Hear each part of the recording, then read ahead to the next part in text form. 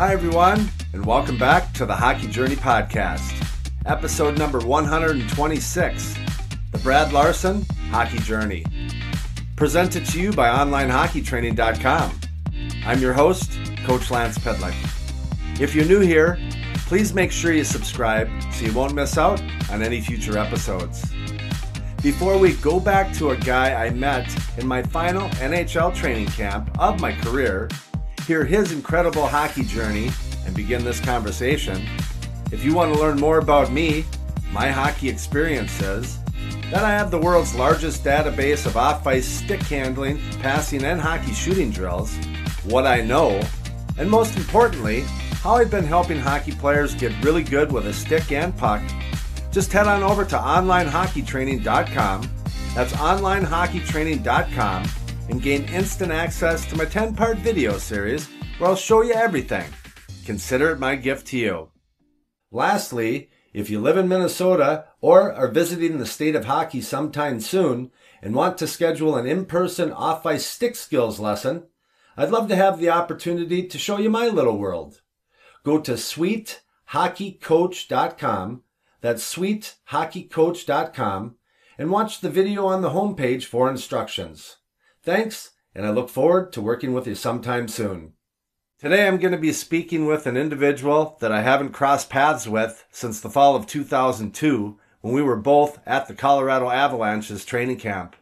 He and his roommate at the time, Dan Highnote, let me stay there a couple weeks before camp started so I could get a little acclimated to the high altitude of the Mile High City. I'm sure we'll get to that shortly. Our guest today is none other than Brad Larson, a distinguished figure in the hockey world. Hailing from British Columbia, Larsen's journey in the sport has been nothing short of remarkable. With a playing career that spanned over a decade in the NHL, his on-ice prowess and leadership left an indelible mark. But Brad Larson's story doesn't end there.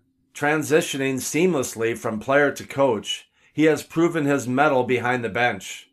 A master strategist and motivator, Larsen's coaching journey has seen him climb the ranks, having recently held the post of NHL head coach for the Columbus Blue Jackets.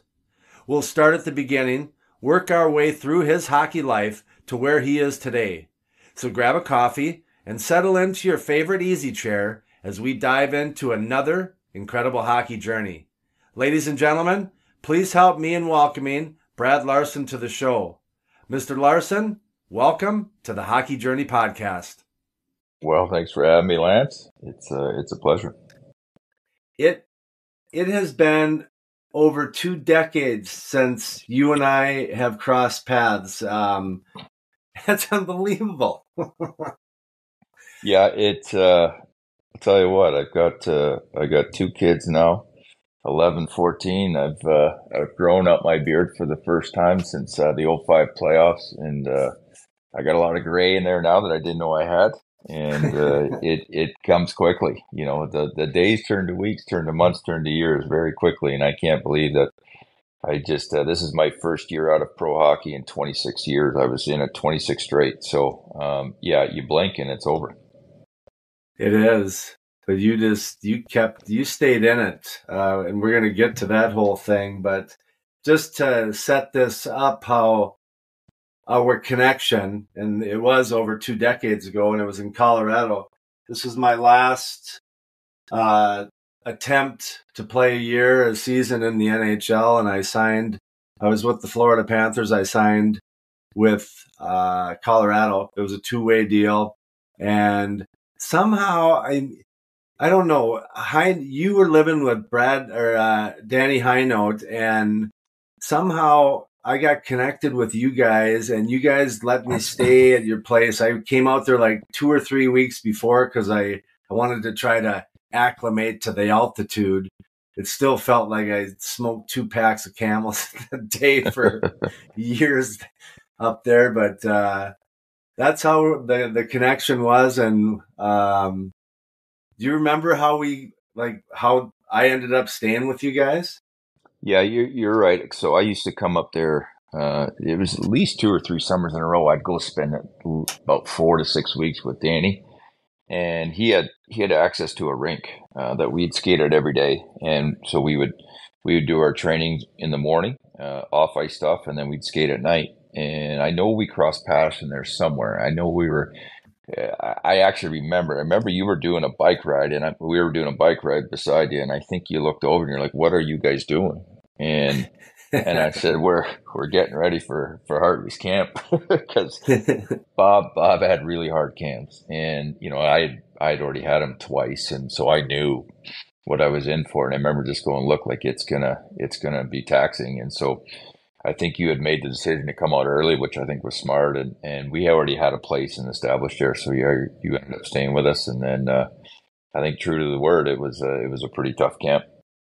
Yeah, it was. One of us didn't make it out of it. One made it, one didn't. We'll just leave it at that. Yeah, most people don't know, but that's how it is. Yes. No, that was at the tail end. So awesome. We're gonna get going on all that stuff, but if you don't mind, what I like to do with all the guests that I have on the show is take a few minutes and let's rewind the tape and go back to the beginning. Where did you grow up? What was your childhood like? Your parents, brothers, sisters, friends, your introduction to hockey and other sports. Basically, give the listeners a glimpse, a little tiny peek of what it was like growing up. Brad Larson. Well, pretty typical Canadian boy who I lived in a farm, a small place called Armstrong. If anybody's been out as Western Canada in the Okanagan, there's Kelowna, Vernon, Penticton, Kamloops, and then there's this little tiny pocket of Armstrong, a small farm town, and we lived on a 5-acre farm out there. And yeah, I mean, that's where it started. I'm 3-4 years old, had my first pair of skates, and was just playing hockey, having a blast with it. I had an older brother who was 6 years ahead of me, and he was never a hockey guy. He just kind of did his own thing. He was artsy, and actually artsy in a way, but then he was a rugby player and a bodybuilder, crazy stuff like that. So, but I gravitated through hockey, and that was my thing. And my parents supported me. Just two typical Canadian parents, hardworking. My dad was he worked in the mines, and he drove a backhoe and was at the end of a shovel most of his life. Hardworking man. And my mom was a receptionist, and I had two working parents who were tremendously loving to me. Never really pushed me, but just instilled a work ethic, and I had a passion for hockey, and then so I started there. I moved to Vernon, which seemed like a big city at the time, city of 40,000 people. Well, hold on. Before you get to Vernon, and I apologize for interrupting. I do this from time to time, but sure. You said small town. You lived on a farm. Did they, your dad, your mom? I mean, did they create a little skating rink on the farm there? Did you have a little pond or a lake that you started? How did you get your reps in besides just your winter team?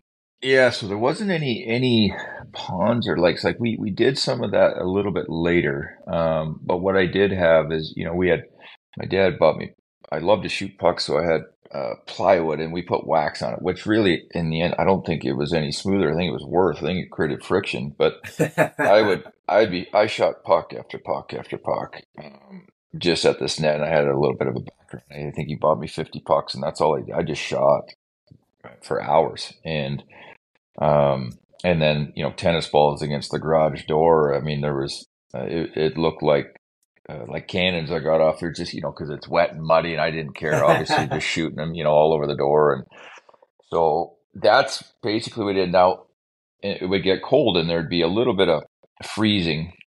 And that would be, I'd put my skates on, and this little patch of ice I'd sit up my den, and I'd shoot my pucks once the ice was there. But it wasn't to be skated on. Like, it wasn't that big. It was just really an area to shoot. So I didn't do a lot of extra. I played every sport growing up. When hockey was over, I'd go play soccer or go play baseball or basketball, whatever. I did everything, and I took the summers off other than playing outside, but no extra skating and that stuff.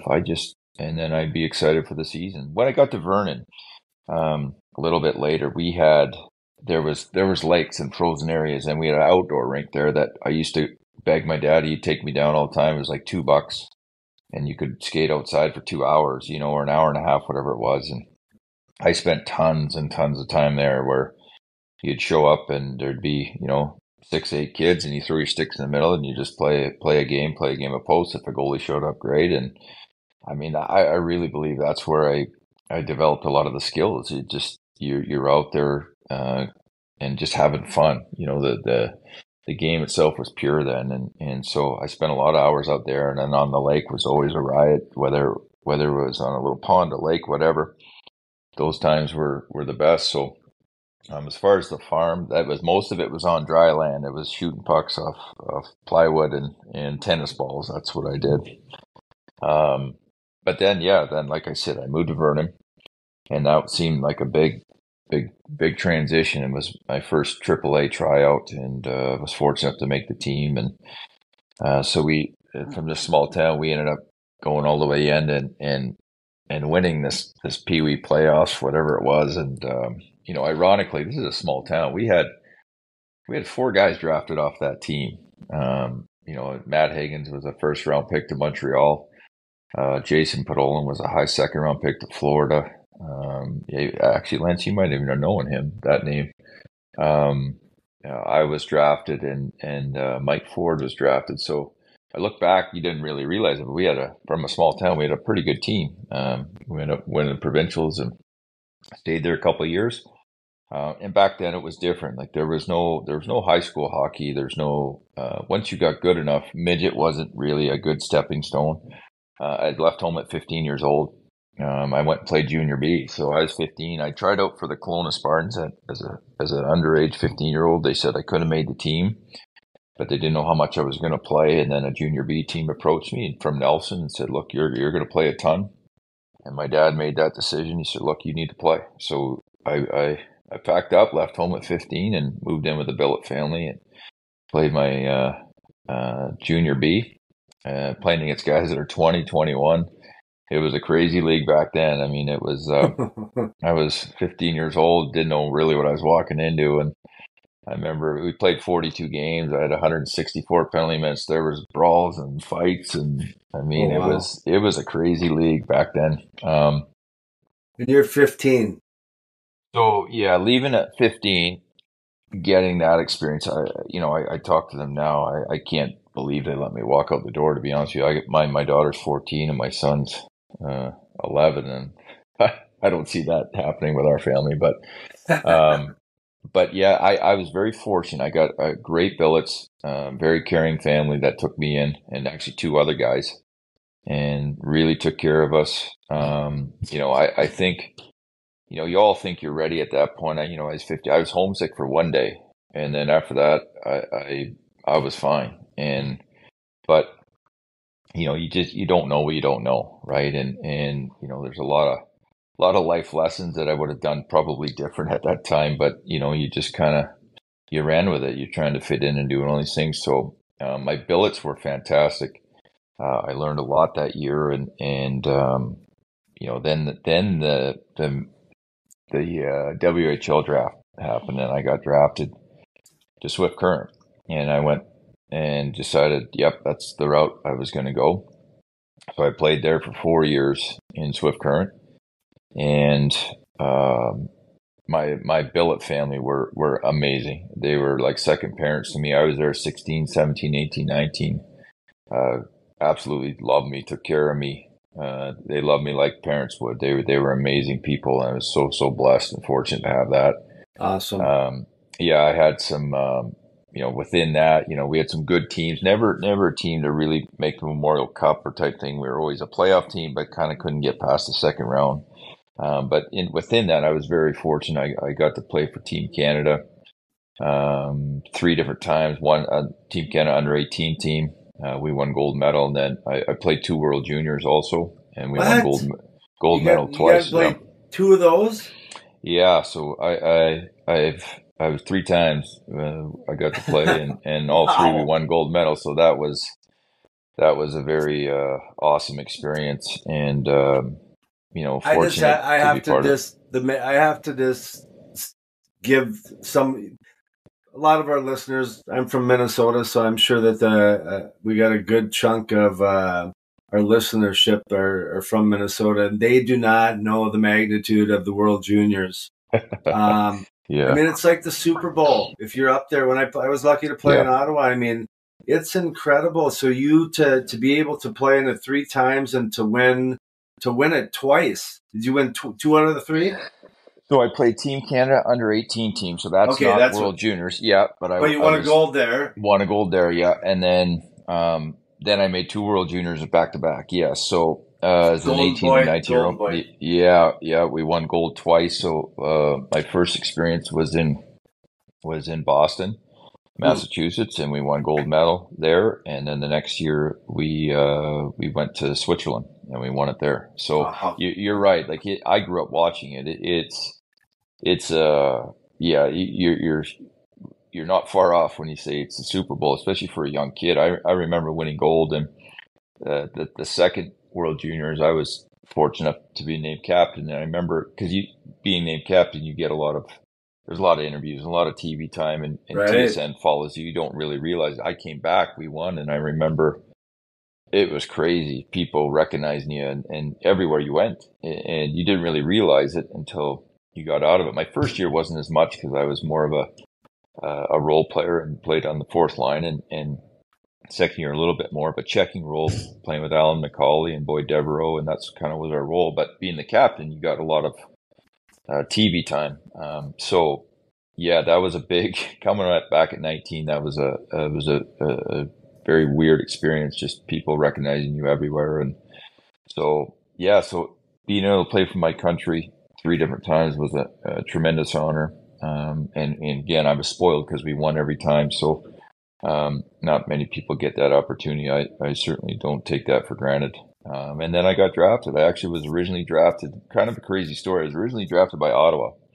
I was drafted first pick in the 3rd round. At that point, it was 53rd overall.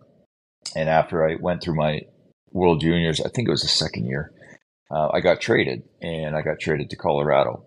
And so we got to Colorado, and that's, Pierre Lacroix was there. And I remember they flew me and my parents into Detroit, my agent, and we were watching the game there, and they did a presentation. I remember leaving. I'm like, man, I have no chance to make this team. Like this is young Peter Forsberg and Adam Deadmarsh, and the list was long of how many players they had, and so we decided we weren't going to sign with them. And it wasn't over money. It wasn't there was no bitterness. It was just, look, I just don't see the opportunity, and so we decided we're not going to sign there. So they came to us and said, look, that's fine, but if you're available in the draft, because I went back draft, we may draft you again. And sure enough, I go back in the draft, and they redrafted me. This time it was in the 4th round, and they got me in the 4th round. So no way. Yeah, so I was crushed. I was like, you kidding me?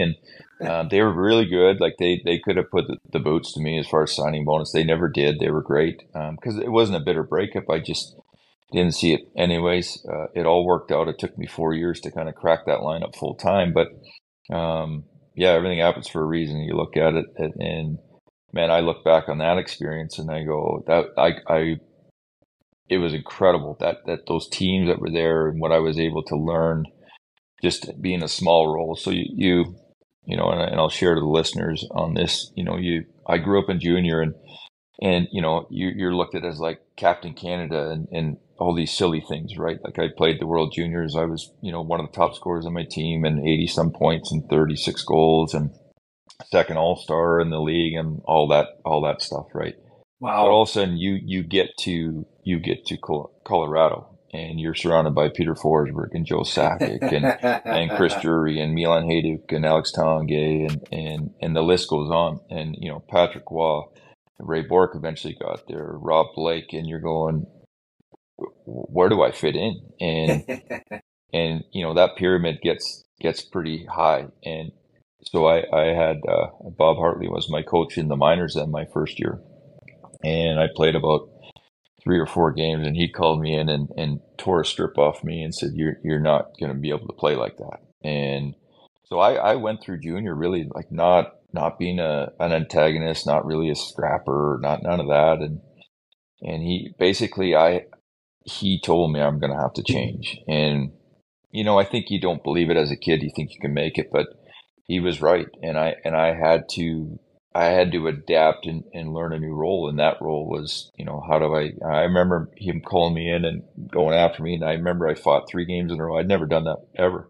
And I didn't do well. I just went out. I'm like, well, I got to do it. So I just did it and fought 3 games in a row. And then he got off my back on that. And then, you know, just trying to be physical more and just trying to, I always tried to play a well-rounded game. My favorite players growing up were Mark Messier and Wendell Clark. So I loved how they had kind of a balance of scoring plus toughness. And not that I was tough, but I wanted to emulate those players. Sure. And so those were my, I guess, hockey role models. And so I was like, well, I'm going to have to change. And it took me some time. I mean, it was a lot of ups and downs and going, man, this isn't going to happen. This dream is never going to happen. I remember my first year, I always thought I was a hardworking guy and in shape. And I remember after my first year, from where I started to where I finished, I was down 22 pounds.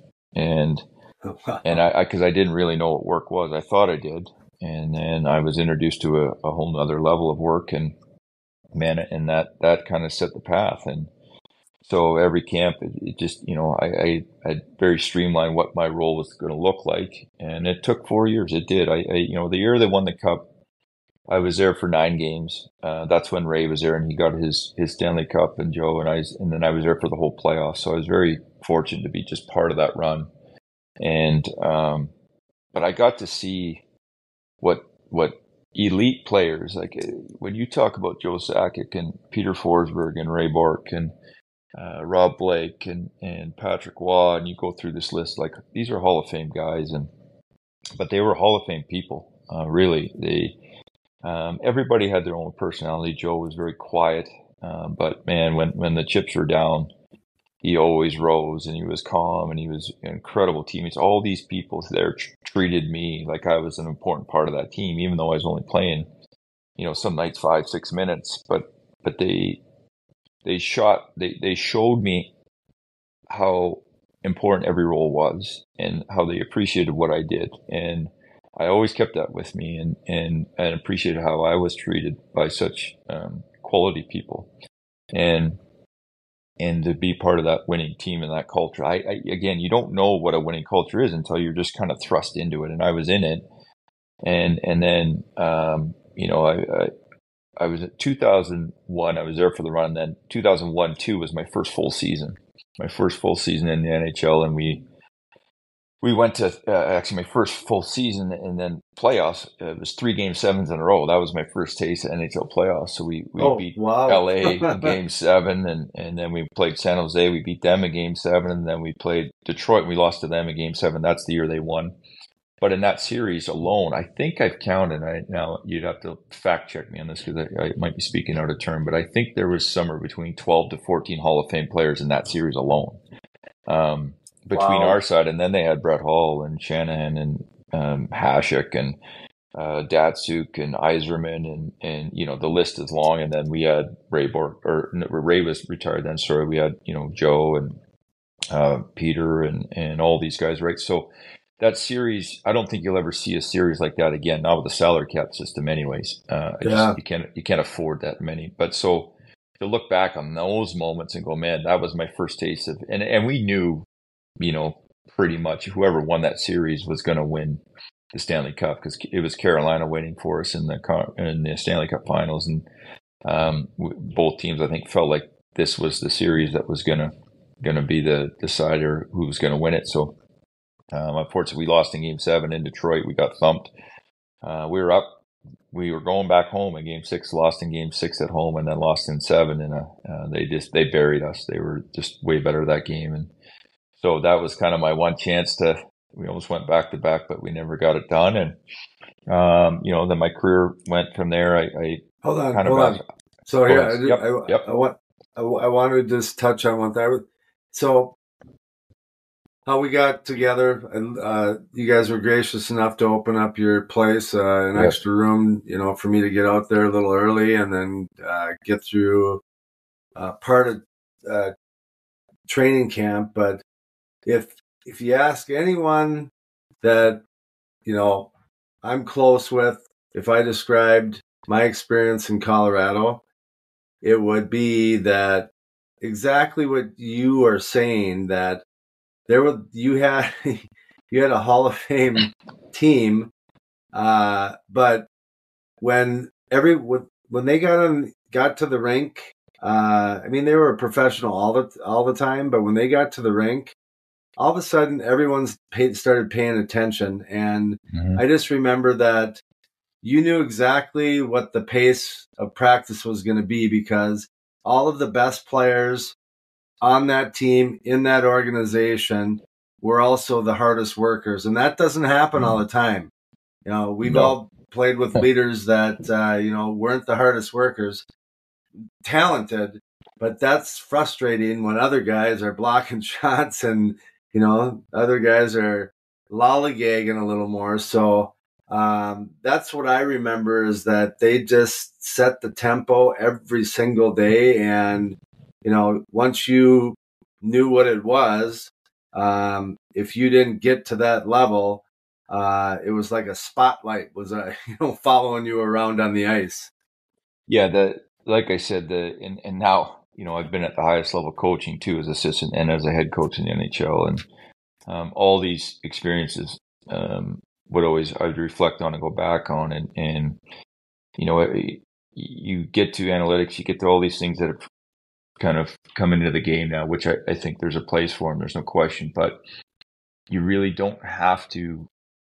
You don't have to overthink a lot of this stuff. Your ceiling is set by your best players, and that's really truly it. It's yes, coaches are important. You need the right coaches, the right team, systems, yes, but what it comes down to is your best players will dictate the ceiling of your team. And yes, there's many talented players, there is, but I always call them the one percenters. There's the ones that, like the Sidney Crosbys of the world, the guys that have that exceptional talent, that also invest in every other part of the game that's important, and it's important to them, because winning is really a selfless act in hockey. It can't be about you, but they have the ability to rise and calm themselves in the most intense situations. And I got to watch that firsthand. I watched Joe Sakic go about his business. He'd be in the gym, putting 3 plates on each side on the squat rack and doing it, and not bragging about it, not making a spectacle. Just, I remember talking to the trainer going, what is he doing? Because we're doing different stuff. He goes, he's getting ready for the playoff run. This is, we're talking November, and he's like, he's not thinking about playoffs. He's thinking about winning the Stanley Cup. Like he's getting prepared for hockey in June.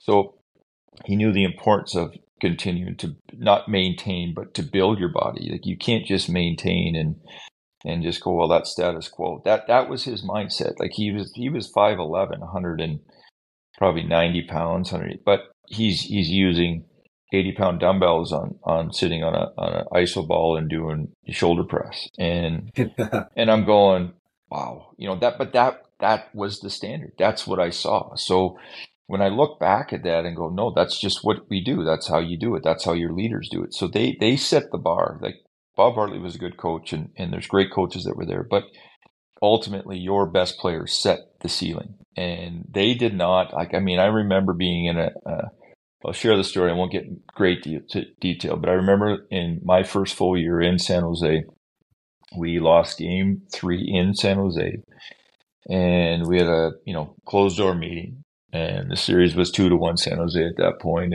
and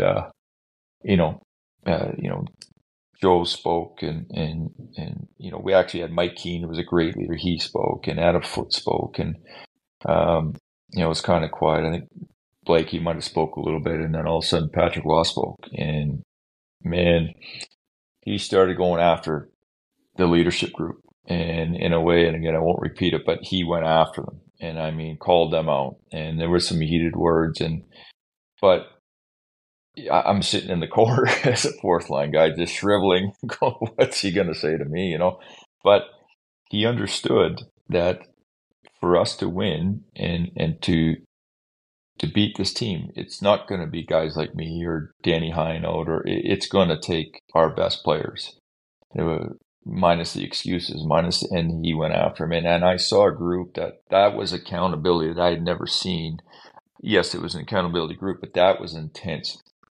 But guys responded in a way, they weren't happy what they heard, but they responded with absolute professionalism. But I always go back to this. They were prepared for that moment. The moment didn't overwhelm them because they have been preparing for years. They've been in these moments. They put the work in the gym. They put the work in the practice. So the way that they prepared, and then the accountability, when your teammates spoke, you listened because they all had a common goal, and it was winning. It wasn't about their goals and assists and stats. It was about one goal, and that was the Stanley Cup.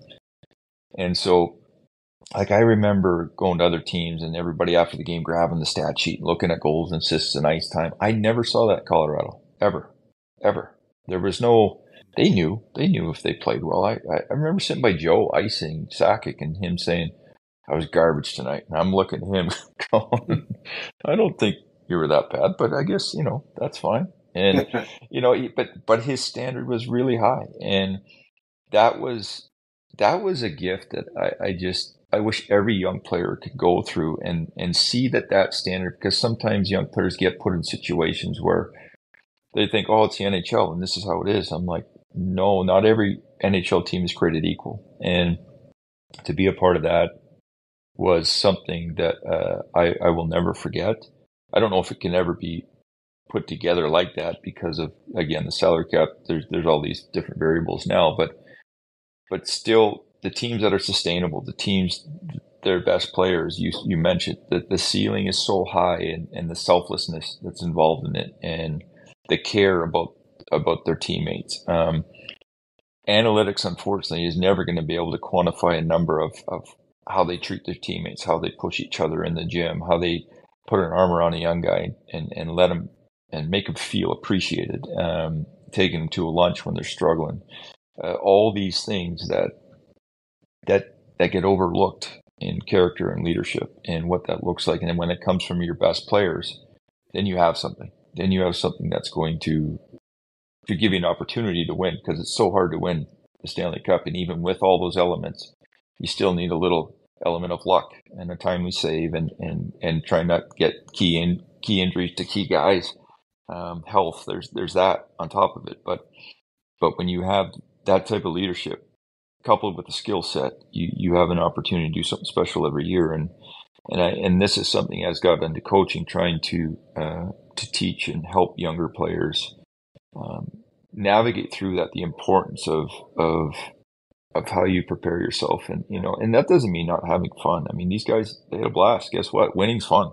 They won a lot of games. When everyone's like, well, we're not having fun, and I'm like, well, it's no fun losing. It's just that it's hard to have a great time when you're getting thumped every night. But when you're winning, how you approach the game, how you do it, how you do it as a unit. And these guys, they got it. And so I've always tried to pass that on to other players, just from what I saw, what I experienced, because I went to other teams and it wasn't like that. It certainly wasn't like that at all. And you're scratching your head and you see different levels, and I've coached different teams now. And so that experience in Colorado was, as you can tell, was something that's kind of shaped me as a player and as a coach. And then I got picked up on waivers not too long after that, 3 years into there, and into Atlanta and Atlanta Thrashers, and they had a different kind of core. That was Ilya Kovalchuk, that was Patrick Stefan, that was Danny Heatley, Mark Savard, and so dude, yep. There's people out here that don't know who the Atlanta Thrashers were. That's true. That's true. There are. True. So yeah, they were an expansion team. The AKA Winnipeg Jets now. That's where they moved back to. So there we go. But back then, similar to my experience, that when I went the last couple of years with Ottawa, it's not like the expansion teams that we've seen of late in Vegas and Seattle. You had some tough years, but you go from a culture a Hall of Fame culture to something that you were building something from the foundation up. How challenging was that? Yeah, that was honestly. I remember being there the first week and played a couple games and just kind of saw some different things. And I remember thinking, I can't believe this is the same league. Like, and again, I'm not. This is not a slight on the players there. No, They don't know what they don't know, and right. so like you said, they're young, they're raw, they're navigating through it together. They don't have the players. So Bob Hartley was there again. He was there, the coach. That's the main reason why he went there, because he used me as a third line checker. But so he's going from a Hall of Fame standard, and he's trying to recreate that in Atlanta. And this is where I always say, like, your leaders are going to set the ceiling, and the leaders that were there at that time, they didn't have the same qualities. All those players that I mentioned, none of them are Hall of Famers, and that's not a slight on them. That's the reality of how hard it is to get in the Hall of Fame. They were good players, but Mm-hmm. the talent, I don't think really matched up with the other qualities I mentioned earlier. And so their ceiling wasn't nearly as high. And so there were some talented players, some good players, but that winning pedigree and culture, which took a lot of time to create in Colorado, because a lot of the lumps, what people have to remember, went through and was in Quebec, the Nordiques, before they moved. That's where they took their lumps. Like Joe was probably a -20 or -30 back then. And, oh no, all these guys that went through the hard times and they were just on the upswing. And then 96, they moved to Colorado. They trade for Patrick Waugh and Mike Keenan, and the rest is history. They win the Stanley Cup, and now it's like, they're rolling. But that was, they took their lumps there. And once you win now, you have that pedigree, and they've been through it. You can't substitute experience. You got to go through it. And now those elite players went through the grind, and then won in 96, then they won again in 2001. And then, so they built it together. The core was there together, and they just kept adding, because of there's no salary cap. They were able to continue to add, but it was a culture shock. It really was, because like I said, you don't know what you don't know. The only experience I knew in the NHL was in Colorado, and that was the standard. And so that's what you knew. And then all of a sudden you went to another place, and it was very eye opening. Let's put it that way. But they were years behind. That's all that was. It was just lack of experience, lack of winning pedigree. Those 1% players that had the total package, they didn't really have any of that. They're good players, just not enough of the leadership type players. And so they were trying to find their way also. It was a great opportunity for me because I got to play more. I'd played 12, 13, 14 minutes a night there as a checking role with Bobby Holik and Pascal Dupuis, and it was great for me. But the offset was, we didn't win as much. That's probably why I was playing more, so. Right. That's just what it was. And then, and then after that, I got traded to Anaheim in 08, 09. And, I got there all banged up, had a couple surgeries. I actually missed the whole year. I had double sports hernia surgery again. And then I had hip surgery that year. And so it was a lost year. And then I tried to give it one last kick at a Buffalo camp, and went to the minors in Portland, Maine, and played a whole season there. And then I knew I was done. I knew I had nothing left in the tank, and I laid it out. But I had a major passion for coaching for a lot of years. I did, and I was hurt a lot, so I always had to think about stuff that, what would I want to do if my career didn't go as planned. And So if I'm looking at Hockey DB, yep, was it frustrating? I mean, there was a pocket of years where I knew I was an everyday NHL player, and yep, the whole year I didn't have to worry about getting sent down or whatever. But I mean, you have significant AHL time, yep, sprinkled in some magical years. I mean, did you ever just say, I'm sick of this, and if I'm not going to be an everyday NHL player, I'm out of here? You know what? No, like I put my time in early. I was 4 years pretty steady in the AHL. And again, I was just trying to redefine myself as a player, really. It was hard because I'd go to the American League, I'd be playing top line minutes or top two line minutes, power play, everything. And then I'd go to the NHL and I'd have to play 6 minutes a night. So, Yeah. and then have to be a different player too, like physical, fight, like do just, be an antagonizer, do different things. So that was what I had to really learn. And it was difficult. I played over 400 games in the American League, with playoffs and everything. And I played over 300 games with playoffs in the NHL. So I had a good mix really of both. And I'm so thankful for that because I got a good taste of riding the bus and eating soggy subs and cold pizza and bad salads and 8, 9 hour bus rides and then playing a 3 o'clock game after 3-and-3 weekends. And so I appreciated every day that I walked in the NHL and I could see my jersey on a hook. And I never ever walked in that room and took it for granted. I never was like, well, yeah, I've arrived. I always felt like I was fighting for my life anyway, just to stay. Atlanta, I established myself a little bit, which was nice, but I never felt comfortable. And I think that was a good thing. I never felt like I had arrived. And because the moment if I got comfortable, I think that's when you create bad habits and you take it for granted and you don't put the work in like you need to. So, I was lucky in that sense. I never got that comfort, but I felt my last year in the minors, I always said if I lose that passion to compete and recklessness, I got to quit. And I remember talking about or thinking about that, my late 20s. By the time I was in my early 30s, and I was captain in the American League, and I knew I could play another few more years and squeeze out another. But I'm like, you know what? I'm taking someone's job because I don't have it. I don't have that passion to compete. I didn't have that recklessness that was required. I didn't feel like I felt like such a shell of myself as a leader, and but then I had a strong desire to coach. So I was going to coaching clinics before my career ended. Actually, I'd go to. I was calling old coaches. I had Todd McClellan in junior, so I'd call him. I had actually had Mike Babcock in World Juniors. I'd call him. Just, hey, what do I need to do if I want to get into coaching? Actually, my last year in pro. Playing in the minors, the strength coach / video guy, I sat with him for a month, and I had to stay there for a month because I had testicular cancer.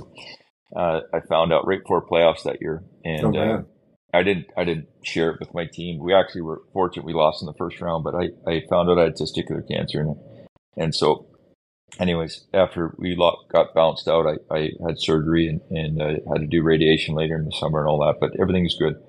Anyways, awesome. My point is, I knew that I wanted to coach, and I remember talking to his name was Kevin, and I'm like, Kevin, can you teach me how to do video? Because they're like, look, if you're going to get into coaching, you're going to learn how to do video. So I learned how to cut a tape, just because I knew that's what the job required. So I went through that summer, still training, going through radiation, but knowing that I didn't really want to play, I really wanted to coach, and I ended up landing the job with the Columbus Blue Jackets farm team in Springfield as assistant coach. So it all worked out, and that's kind of when my career started as a coach in 2010. But yeah, there's just little things that I had a passion about it, but I tried to kind of learn on the fly, and as I got into coaching. So heading into the coaching thing, I was 2 years assistant coach in Springfield, and then I got promoted to head for 2 years, and then I went to Columbus as an assistant coach under Todd Richards. He got let go after my first year, and that's when John Tortorella came in. And actually, when I took the job in the NHL, it wasn't to fast track it at all. I felt like I needed to go there to kind of learn. I wanted to get under a head coach and kind of absorb it. And I never wanted to go to the NHL as a head coach without any experience in the NHL because I feel like it's a tall task. And so I went there and thinking I was going to learn that from Richie, and he was great.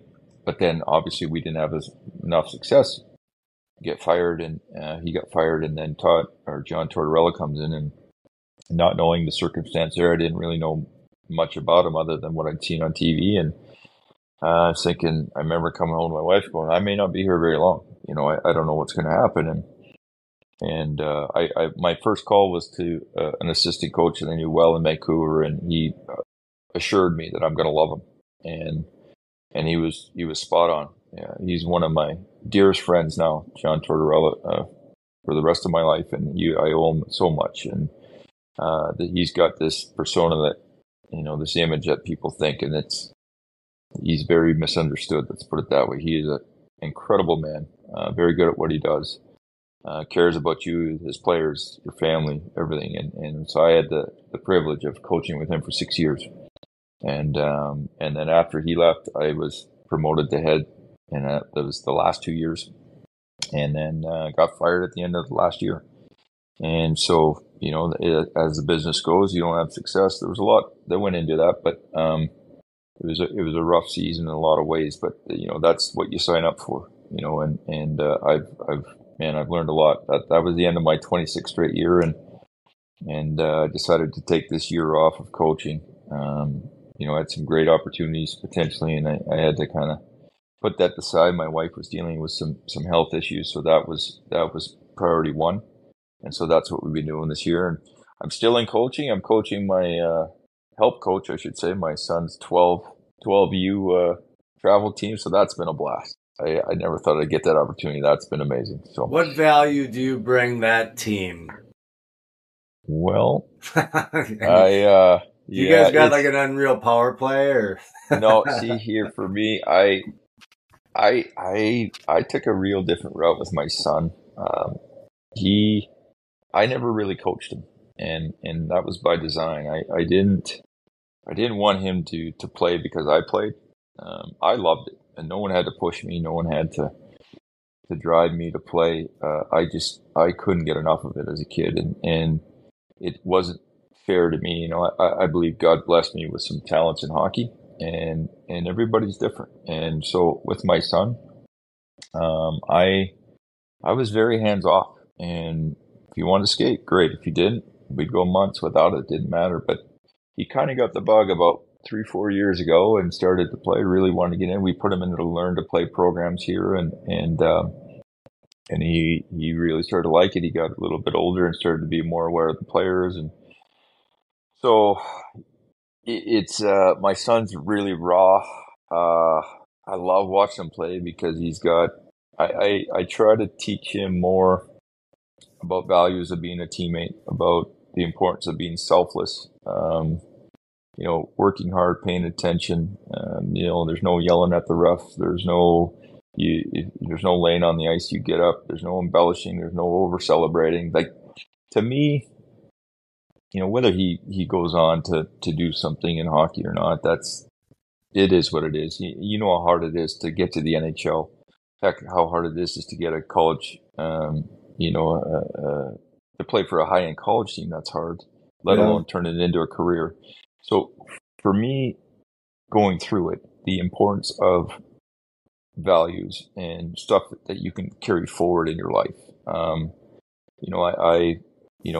One thing I can be very upfront about is I found Christ later in my life. I was a little bit of a lunatic mostly my life, and made a lot of bad choices and learned a lot of valuable lessons. But, May 22nd, 2011, I gave myself to the Lord, and that changed me.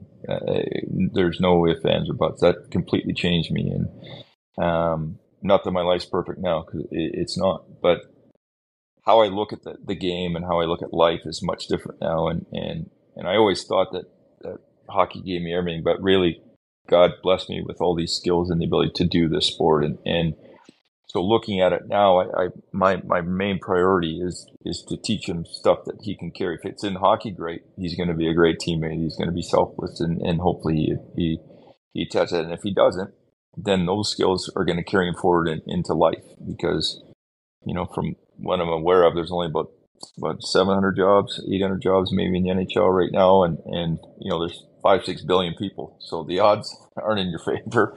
So there's lots of things to do in this life, and he's like a normal 11-year-old and going through it. But I get to coach him this year and be part of that with that team, and we don't focus on the X's and O's and that. We give him some structure, basic structure, but really we focus on the values of the game, and it's hard. I told him, I said, we talked with the staff, and he said, our team's going to be different. We're going to we're going to really do things differently. We're not over celebrating. We run up the score. We're not going to be that team. And it's hard. I get it, but I just think there's so much value to that for these kids.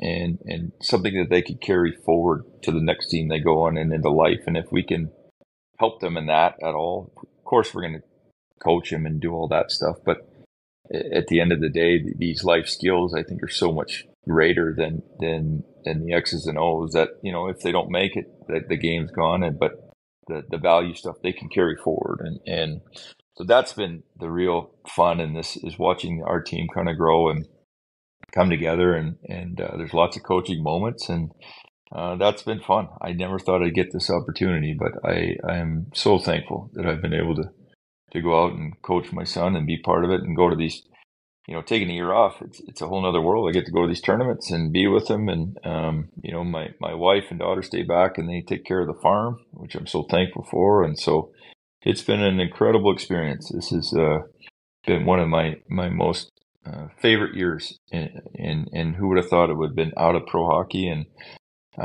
but to have that opportunity has been incredible.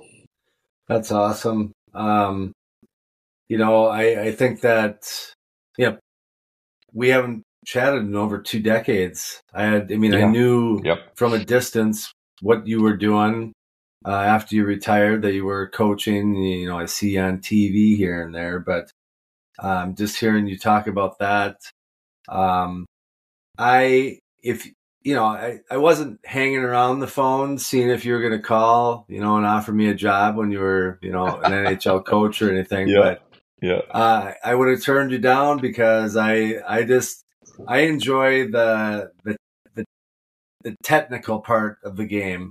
And in addition to teaching kids how to skate and have good edge work and, stick handling, shooting and stuff, the things that you're talking about is how to be a good teammate, how to conduct yourself when you're really mad, when you're a leader and stuff like that. So, I think that you're the same. I mean, even if you coach at the highest level, there's still, you're still teaching that stuff, aren't you, Brad? Oh, I mean, how to be the professional. And yes, that never ends. And we were the youngest team in the league last year, second youngest team. So they're young men with making millions of dollars, a lot of them, and it's different now. Like with analytics, with social media, with all these things that gets thrown in their face and the pressures, it's different than when I played. I mean, thank goodness there wasn't analytics when I played, because I don't think I would have played my 300 games. It would have been probably cut in half or less. So that's just where the landscape is right now, and everything's transparent. And I think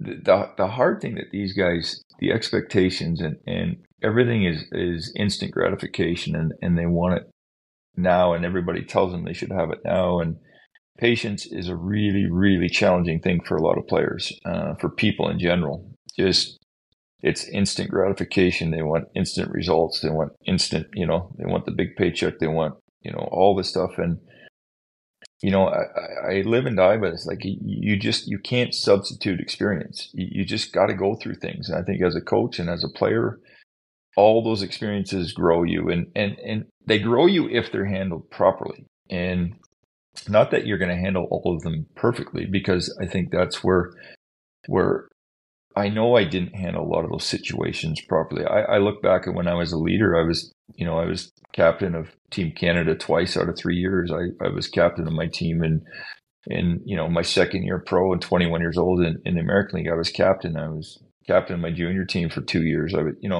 And I look back at how I was a leader then, and I kind of cringe, and I'm like, man, I fell short in so many ways. But, I talk to my old coaches, and they're like, look, you're young, you're learning. And that's the thing. It's how you learn, and are you humble enough to take advice, and are you still trying to grow? And again, this is where I believe God plays a big role in my life now. I look at it so much differently now. I have a major passion to just help people. I just want to help them, and I want want to grow them, and I want to, the sport is an incredible sport. I love hockey, and it's always been part of my life.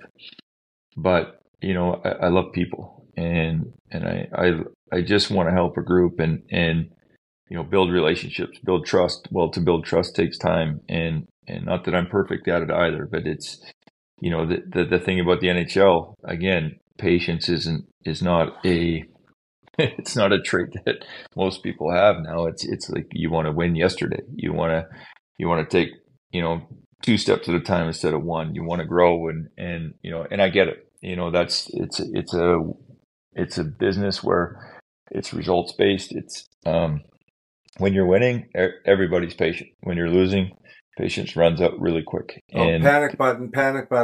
Yeah, it's interesting to be part of when you go through that. But again, I've always said this. Last year was one of the hardest years of my life, with my family, with what my wife was dealing with our team. We had 600 man games lost. It was a train wreck. It was, and we're fielding teams that they were American Hockey League teams. I remember in Philly one night we had 12 rookies playing. Like, that's insane. Yeah. So in that sense, I look back and I know I could have handled some things differently, and how I would do it differently now. And it's not X's and O's. But I wouldn't have chosen that year. If somebody came to me and said, "Hey, look, choice A is, you're going to be a playoff team. You're going to take a step. You're going to sign a 3-year extension. You're going to continue to grow." And or choice B would be, "Look, your wife's going to be real sick. It's going to be a high stress year. Your team's going to be decimated. You're going to get fired and canned." I'm taking A every time. It's not a question. I'm choosing A. But there was another plan, and that plan was B. And sometimes you don't see how fruitful those plans are. And I am so grateful that B was chosen, because I've learned more from that experience and what I would do differently, and how God's kind of led me through that, and what that looks like. And to step away from the game now after 26 years and see it with different lenses, and it's been life-changing, really. And I'm grateful that year happened. Not that I would have chosen it. Like I said, if by choice I wouldn't have chosen it, but B was chosen for me, and I'm very grateful for that, because I'm here now, and I was able. These last 9-10 months have been incredible, and what I've been able to do, and being available at home and help my family and go through the process I've gone through. And so those things are they help you grow, and that's kind of what I was alluding to earlier. If it's handled properly, and again, I say this not saying I've handled everything perfectly, because I haven't, but if you allow that opportunity to grow in the adversity, it can really serve you well moving forward. And I think without having gone through that and what I've gone through, I couldn't have grown like I have, I believe now. And that's something that I'm very grateful for. And I look forward to whatever lies ahead, because I don't know what it's going to be yet. Nope. And once you figure out that you don't know what it's going to be, but also that there's probably going to be some uphill challenges that you're going to have to go through. Not probably, there's going to be. And to be able to have a relationship with the guy upstairs, and like you said, to just give some guidance during those times, you got to work at it. So, we learn and grow. We get experience. 56, the 56-year-old Coach Lance Pitlick is completely different than the 46 or the 36-year-old one. And that's what makes us us. So, we're already close to an hour, dude, and I feel like we could just rent a place up in Lutzen and just chat for like a weekend. Yes. Go, Yes. So here's what I'd like to do. I'd like to ask you, think of this rapid fire. You don't have to like be super quick, but just gonna throw some questions at you and just Sure. give me your thoughts on it. So, Okay. I'm going to say a quote because I listened to a podcast you were on, and this was, you said this, that it takes a lifetime to build a reputation and a moment to ruin it. Just give us a few paragraphs on that. Yeah, I think it's doing things the right way over and over and over, and just be very conscious of your decisions. Because whether you're young, getting older, whatever that looks like in your life, we have the ability and of free will, and we get to choose. And so, like I said, I have not been perfect, and I can look back and kind of cringe and have regrets, but I think those things have shaped me. But if you're staying humble, staying meek, being a selfless person, understanding why you're doing things, and the more you put those things into play, you won't have any regrets, and you'll never regret doing the right thing, and always regret doing the wrong thing. And it's something that I stand by, and I got lots of those wrong things regrets, but I know I've been forgiven, and I look by it, and now I move forward and grow. And so those opportunities are always there in front of us, and they are, and you have a choice. And quite honestly, it's going to be hard.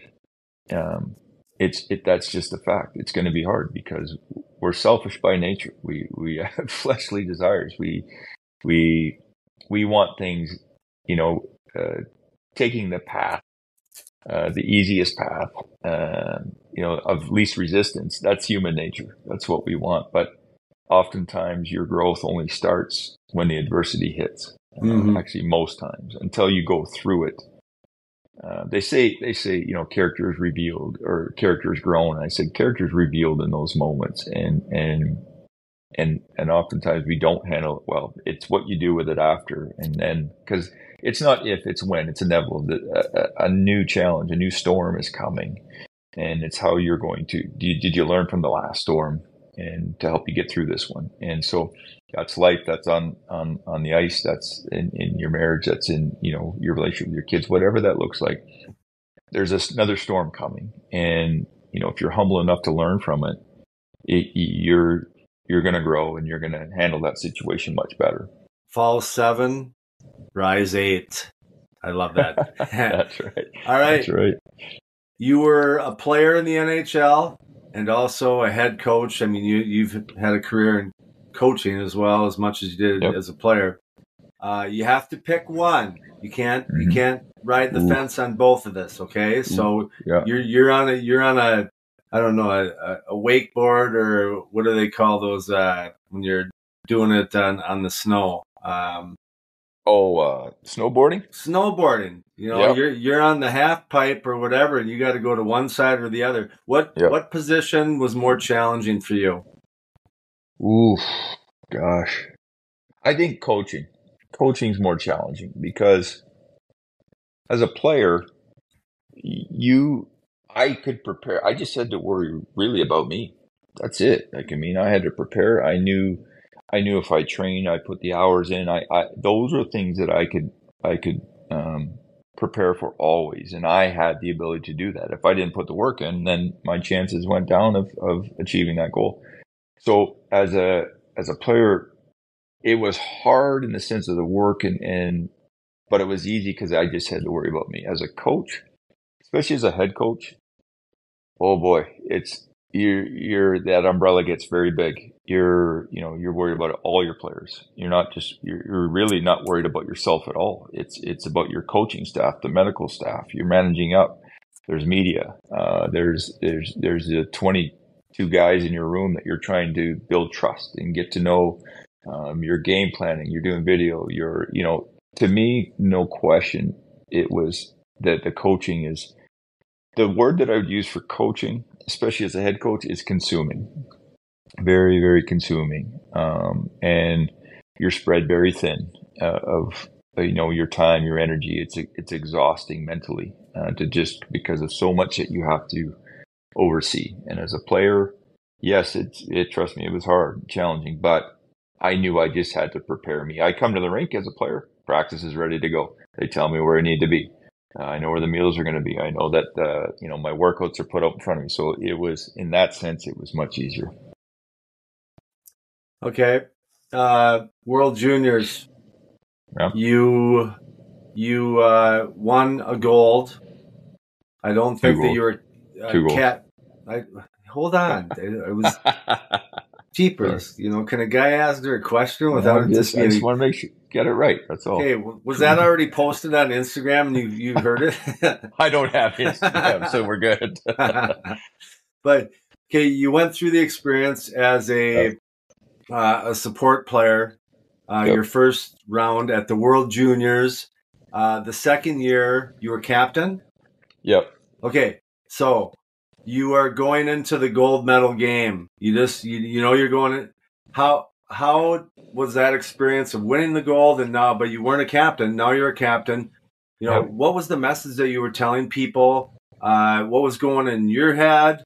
How can future captains, participants in the World Junior tournament benefit from what you're going to say right now? I tried to learn from the previous captains, right? I had Nolan Baumgartner but we had really good players that I learned from that in that first year. And I tried to carry that to the second year. Quite honestly, I was terrified the second year when I got named captain. I was excited for about 5 minutes. And then I was terrified because Canada had won 4 gold medals in a row. And I was part of the 4th one. I'm going, oh gosh, I'm the captain now. What if we don't win? Right? So that part of it was like, I felt the weight of it. I remember my first game. I was horrible the first game in that tournament. I remember Mike Babcock calling me in and basically saying, what the heck's wrong with you? And I'm like, I was trying to do everything. I felt like I had to score. I had to hit everything. I had to talk on the bench. And it was like, he's like, take a breath. Like, you're a captain for a reason. Just be you. And that helped.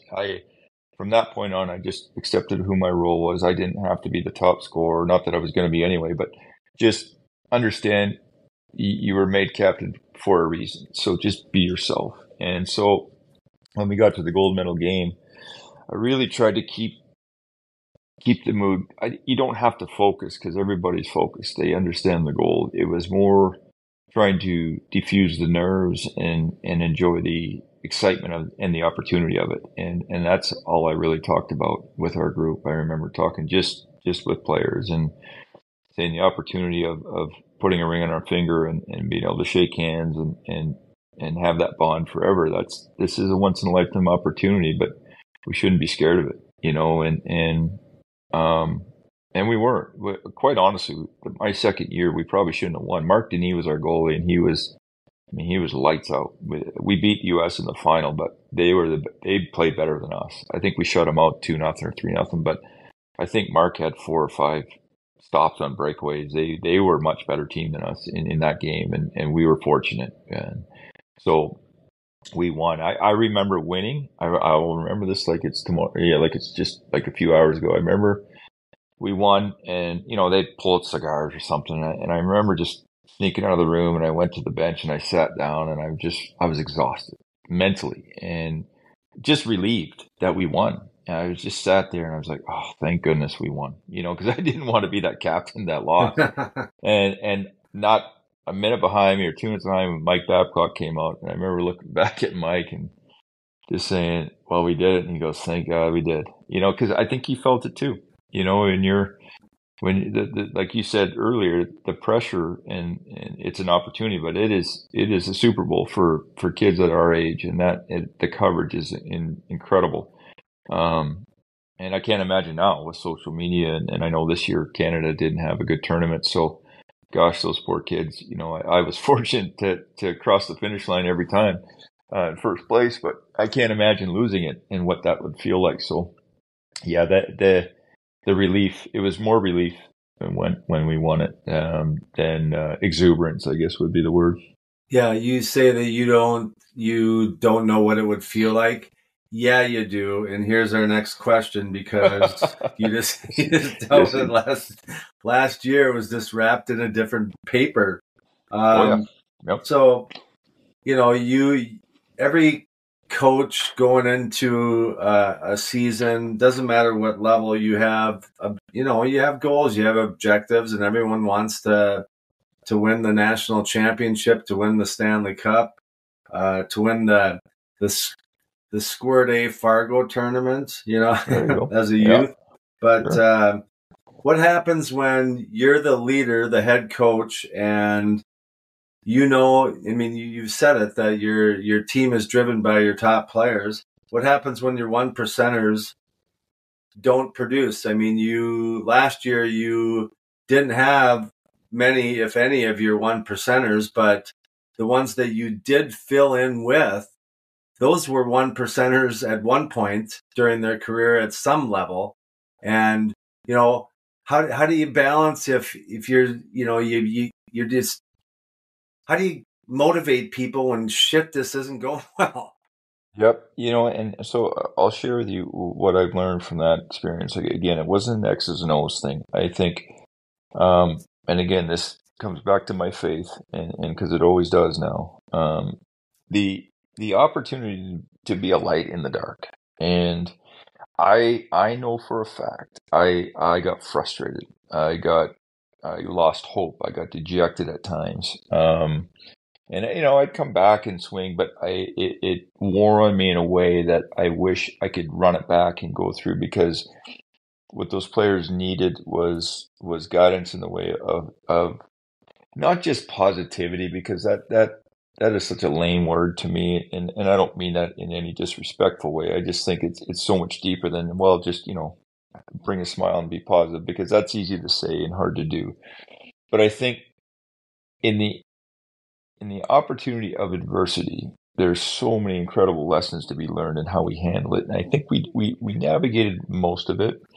But as the leader of that, I could have done a way better job of bringing the group together and I mean like from management down, through the players, through us. And I think when you have a season like that, if I went through that again, I would treat it much differently. And everybody's watching you. Every day you come to the rink as the head coach, you're bringing the energy to the room. Whatever energy you're carrying, that's what you're bringing to the rink, and what you're bringing to your players, and what you're bringing to your staff. So if you're down and tired and lethargic and gassed and frustrated, guess what? They feel it. They all feel it. And you think you're hiding it. My family felt it. And so, now with my relationship, I fully trust. There's a verse, Jeremiah 17:7-8, and I'll recite it right now. It's blessed is the man who trusts in the Lord, whose trust is the Lord. He's like a tree that's planted by the water, that sends out its roots by the stream, and does not fear when the heat comes, for his leaves remain green, and is not anxious in the year of the drought, for he does not cease to bear fruit.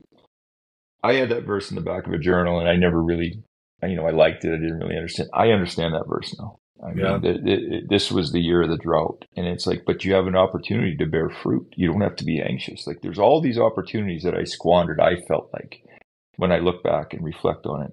And I think, man, that's the stuff. Not, I guess, the regret that I regret that I didn't in those moments, and now I know where my roots are at. I know how I would, with guidance from the Lord, how I would treat that situation differently in those. So I'd say, remember, reset yourself and make sure that, I guess, what is your why? Why are you doing it? Is it, if it's about you, if it's about, saving face, is it about surviving?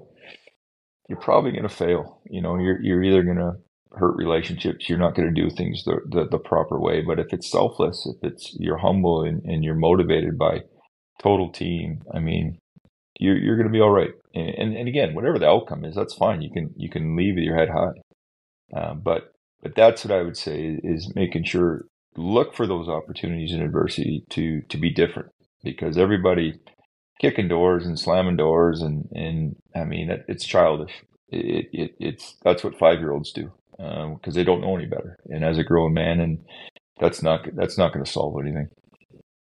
No, it's not.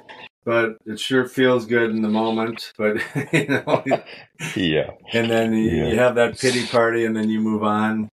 All right, dude. I mean, we're almost like we're over an hour, and it seems like it's like been like a half an hour. All right, tell me a little bit about. So first, I know you're taking a year off, attending to your wife. So I hope that you said that things are progressing there. Talk a little bit about your. You mentioned you rescue horses, dogs, cats. That's a big part of your guys' family's life. Yeah, so we started several years ago. We got this farm here, and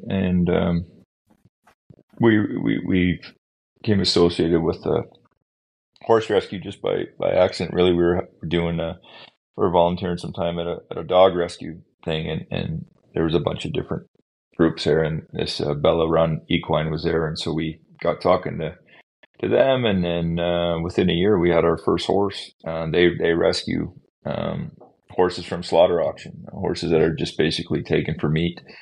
They're put on a truck and sent out to different countries just for meat, and so they're great horses. People are just done with them, and what they do is they go in and they buy as many horses they can. They rehabilitate them because a lot of them are in rough shape, and then they rehome them to the right home. So that's what we've been doing. We only have three, and one's only from the slaughter auction. The other two are just different kind of rescues. But our dogs are all rescues. The cats are all rescues.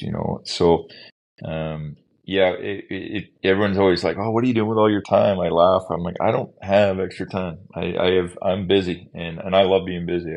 Between the farm, my family, doing a little bit of coaching. It's a lot. That's about it. You don't have much else. Yeah, that's life. It's life, right? So but I mean, it's been an awesome year that way. So no, we've been a part of that for several years now. And actually, Torts, that's how he got into it, because he bought a farm out here. He wanted some land, and we got him hooked up with this rescue, and he took two horses just to put them on pasture and fatten them up a little bit. And he ended up adopting them, and then so now he's got three rescue horses himself, and that's how he's always was into dogs, but he got into the horse rescue stuff because of the group that we had met. So sorry, I was just having a drink of water. That's all right. Dude, I'm just bowing down right now, just saying thank you for doing your what you're doing. One important message and I'll say the same thing. There's a lot of people, I've done podcasts, and one question that people ask, a common one, is, would you change anything? Would you do anything different? And no, I wouldn't. Growing up, I've done some stupid stuff, but that's what shapes us. That's what makes the special stuff special. So thanks for, just sharing, I'm sure, a lot of stuff that at the time was pretty challenging to get through, but you're providing suggestions to others on maybe how to navigate through some of these challenging times from a different angle, from a different perspective, from a different viewpoint. Yeah, honestly, they're truly opportunities, and if you realize and remember that is the opportunity for growth. Growth. I've always said this as a coach a lot. Winning's easy. It's not easy to win, but when you're winning, the troubles are less. There's always problems, but everyone's in better moods and everybody's having fun, and they kind of laugh things off. I said, so winning's easy. It's when you lose. It's like that's when you truly got to buckle down, and that's when you start looking around. And I took last year. I watched. And we started losing early. We had expectations. We signed Johnny Goudreau, and we weren't ready to take the next step.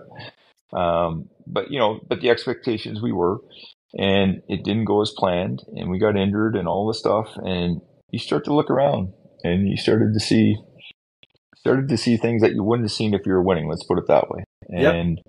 And for me, that was very eye opening. And you only learn that in those moments. And so there's incredible opportunities, and again, throughout that year, I wasn't perfect either. I fully acknowledge that, and know I would treat those situations differently. And but that's the thing. It's an incredible opportunity to grow. And if you're in a leadership position, you have an incredible opportunity to lead that. And what people have to understand, especially the young ones, if you have lofty goals, it could be hockey, it could be horse jumping, it could be, I don't know, spike ball, it could be chess. Don't matter to me, but the process is always the same, where you're going to have some adversity, and it's how you respond to it. But if you are uncomfortable being in that space, then you're never going to have a chance to get to the higher levels, because that's where the ultimate growth is. If you can't get over to that spot, Barry Karn, who you might remember, a guy here, skating instructor, but he calls it disagreeable training. If you can't get comfortable in that space, then you're never going to have a chance to reach the higher levels in anything. Yeah, it's like I said to you prior, like I knew as a player, if I ever got to that comfortable stage, I'd probably be in trouble, because I maybe your work ethic drops just 5 or 10%, or maybe you just don't do that 1%. extra work. That's it. Yeah, but I'm talking about doing, I don't really feel like doing, you're playing and you get away with it one week or one night, or, and as soon as it drops, again, it's human nature. We want to take the path of least resistance, but the problem is everybody generally, that's usually a busy road, right? And if you want to get past those guys, you're going to have to maybe take the road less traveled, and it's hard. There's no question about it. It's hard. But it's supposed to be. If it was easy, cliche, everybody would do it. It's supposed to be hard, and it's how you deal with it, and how you and be careful about the people you're hanging around with. You don't need people telling you what you want to hear. You need people telling you honest truth, and then you got to be humble enough to accept that. And that's the key. It's don't go to mom and dad if they're just telling you what you want to hear. And I'm not saying don't go to your parents, but you need honest feedback, and then be constructive with it. Be honest with yourself. And I always say something to the kids I get in front of, that you will be the average of the 5 people you hang around with the most. Yeah, whatever is important to them, that's going to be important to you. So that's right. Okay, I'm going to give you my little outro here in a second, but what you rescue the horses and stuff is. I got a lot of generous people that listen to this podcast. Is there a place where they can learn more and maybe help you doing what you're doing? Yeah, well, they're not helping me. I don't. I'm blessed, and we're just helping out. But like, if you have an itch to help a horse rescue, Bella Run Equine, they're in Athens, Ohio. They're always. I know them very well. They work extremely hard. They're a small foundation, but they put the work in. I've seen it. They're boots to the ground type people. At any given time, they got 40 to 50 horses on their property, and they do a tremendous job. They're always looking for hay, money for feed, money for vet bills. It's a very expensive endeavor, but they're not getting rich doing it. I can tell you that. So Bella Run, Bella Run, RUN Equine, and that's in Athens, Ohio. Just go online and you can donate on there. They'd love it. You're gonna send me that via text message, so I sent you a link yesterday. I think it should be on your text message. If not, I can resend it. No, then you already did. I'm just saying it just so the listeners know that I'm on that crap. Okay, perfect. That crap. I'm on it. I'm on it. People. I got you. Mr. Larson, this show has come to an end, my friend. I want to congratulate you on an amazing hockey life. You've had a journey way longer than most, and I just want to say thank you for being you and making the game of hockey so much better than when you found it. If there's anything that I can do to help you and what you guys got going on, please don't hesitate to ask. But just thank you for sharing your journey. I know you're going to inspire a lot of people that listen to this episode. So thank you, and continued success, my friend. I appreciate it. Yeah, thanks for having me on. That was great. Well, that concludes another episode of the Hockey Journey podcast. I can't thank you enough for stopping by and listening. I hope you enjoyed meeting Brad Larson and hearing his hockey journey, both as a player and coach, and how he's doing his best to make the world and game of hockey better today than it was yesterday. Lastly, if you think there's someone in your circle of family and friends that might like this episode as well, please share it with just one person. It will really help me in growing this hockey community. Again, I appreciate you being here. Don't forget to subscribe, rate, or submit a review. I hope to see you back here soon, and do me a favor, make someone close to you smile today.